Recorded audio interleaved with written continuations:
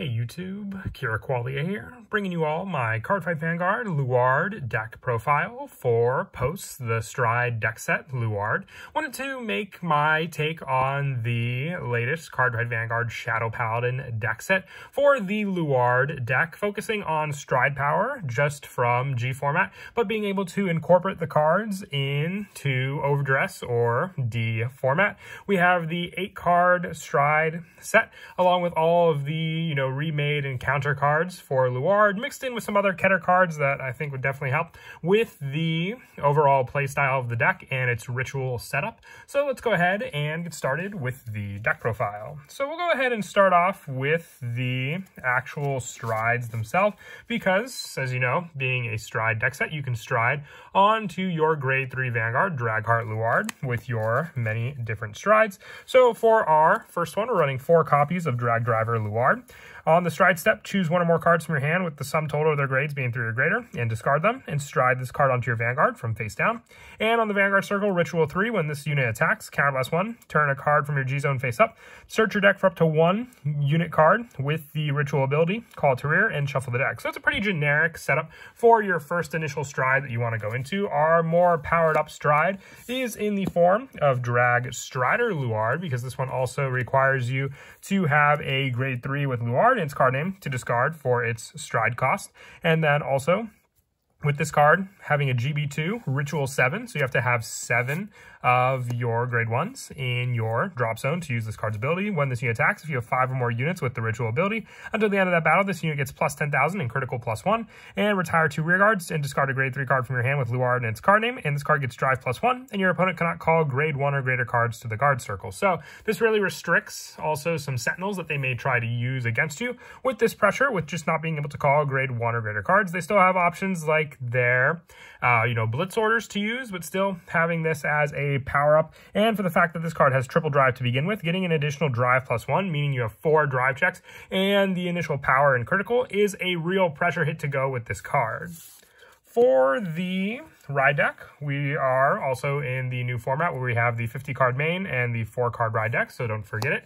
Our starter is Drag Prince Root. When rode upon, if you went second, draw a card. So the standard starter for the deck, but we do need it for the Grade 1 Drag Wizard Knees. When placed by riding from Drag Prince Root, draw a card, and you get a Dragheart Luard crest, which we'll go over the crest in just a bit. But just the standard Grade 1 for all the Stride decks as well, with our Grade 2 being Drag Wizard Leofall. When it's rode upon by a Grade 3 with Luard and its card name, Soul Blast 1 and draw a card. So you can also just Soul Blast one of your Grade 1s to help further the ritual playstyle in the drop zone, with our Grade 3 being Dragheart Luard, along with the copy that we run in the Ride deck. We are also running the additional copies of this card in the main deck as well. So we have the discard cost power to use our Drag Strider Luard, because we also have to discard a Grade 3 card with Luard in its card name, and then also for the stride cost. So it's a pretty heavy hit Grade 3 to go into to begin with this card. And also for the 3-ofs at the beginning of your ride phase, choose 2 normal units from your drop, put them on the bottom of your deck in any order, and until end of turn you may stride without paying the cost for your stride. So you don't have to discard your Grade 3s for your stride cost with this card as well. So you can get into Drag Strider Luard and other cards as well by using the Ritual 3 ability, and also being able to choose a rear guard and retire it to search your deck for up to 2 Grade 1 or less cards, just to help further get through the deck for all the Grade 1s you'll need for your ritual costs. For the actual crest that I mentioned before as well, for this card, you can perform Stride and cannot ride Grade 3 or greater cards without Luard in their card name. The original power of your Grade 3s with Luard becomes 13k as well. And during your turn, if you have a Grade 3 greater Vanguard with Luard, all of your front row get +5 for each face-up card in your G-zone. And at the end of the turn, if you strode without paying the cost this turn, you can choose up to 1 critical from your drop and put it on the bottom of your deck. So recycle power as well for that added pressure that I mentioned before, but then also giving you all the added perks of having the crest to begin with in a Stride deck. Our other Grade 3 is in the form of Solomon Cloud Dragon. It gets plus 10,000 on the rearguard circle, and when it's discarded from the hand while paying the cost for stride, you draw a card. So you're making up for the discard cost of going into your stride to begin with this card. So just a good card for pressure on the rearguard, along with the crest's initial power, and then just the draw pack it can give you also.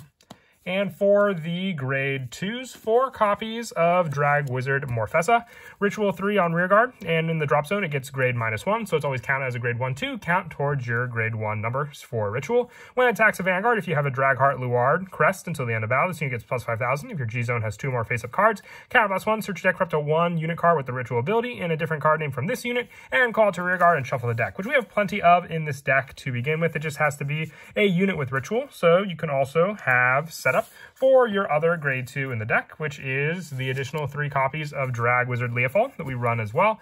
When your card with grade 4 and Luard and its card name is placed on Vanguard, discard a card from your hand and call this card to rearguard. So if it's used for, let's say, an intercept, you can at least just discard a card from your hand, which could potentially be another grade 1 to set up your Ritual play to call Leofol back onto the field. For our grade 1s, which we do have a good number of in the deck, also the 4 copies of Abyssal Owl from the hand. If you have a Dragheart Luard crest, discard this card, search your deck or drop for up to 1 grade 3 with Luard and its card name, put it into your hand. If you searched your deck, shuffle the deck. So we need the 2 invested cards to be able to go into Drag Strider Luard, so being able to use Abyssal Owl to at least search out 1 from the drop zone as well, because otherwise we only have the 3 to use in the main deck as well. So if we're investing 2 copies for the first time we go into this card, we'll need another copy from the drop zone for it again. And then also with this card at the end of your turn, with Ritual 3, if you have a Vanguard Luard and its card name, bind 2 cards with the same card name as this card from your drop to countercharge 1. So more countercharge power as well for all of our different uses for counterblasting in the deck.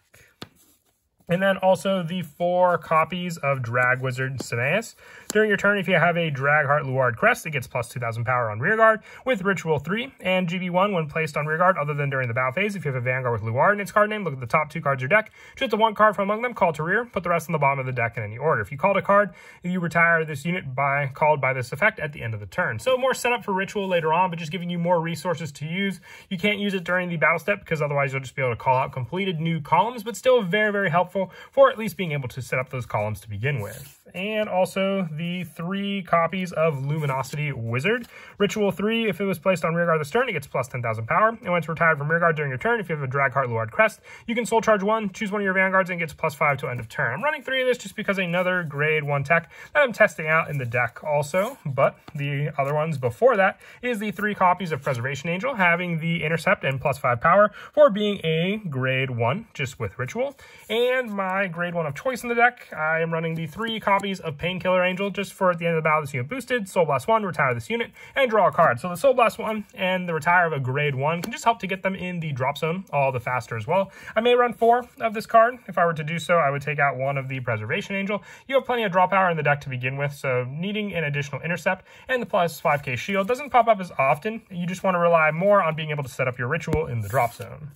And for the rest of the grade 1s, the 4 copies of our Sentinel being Drag Saber Esras, being the Encounter Sentinel of choice, just to fit thematically with the deck as well.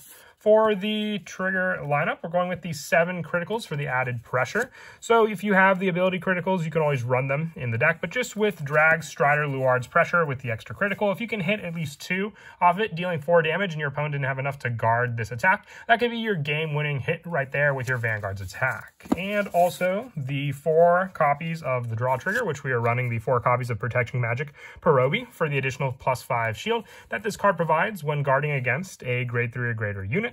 And our heal, just sticking with the generics, the Rakula heal for the added 15k shield without any other specifications from another card. And our overtrigger being a Martinoa. I thought of using one of the Cray Elemental ones, but still very, very happy with the rearguard pressure that you can provide thanks to this overtrigger.